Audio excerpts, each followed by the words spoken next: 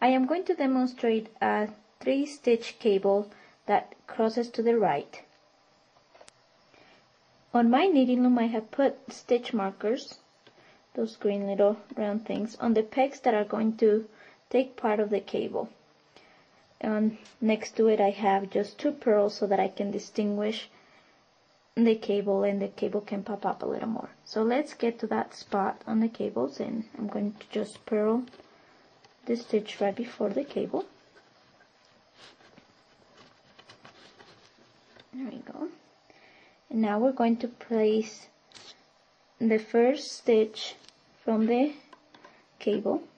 This is the first peg, second peg, third peg. I am going to place the first stitch from the first peg on the cable needle.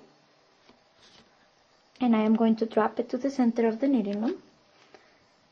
And now I am going to move the stitches from peg 2 and 3 over to occupy the empty peg. So peg 2, the loop from peg 2 comes to peg 1, the loop from peg 3 comes to peg 2. There we go. And now we're going to move the stitch that is on the cable needle over to the empty peg number 3, stretch it out and put it on. And now bring your working yarn to the front and knit the 3 pegs as usual.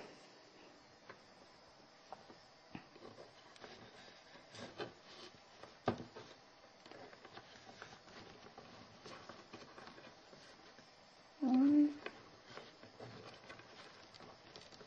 2, 3.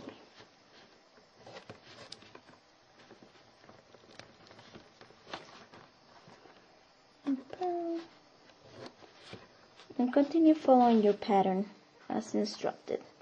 That was a 3-stitch right cross cable.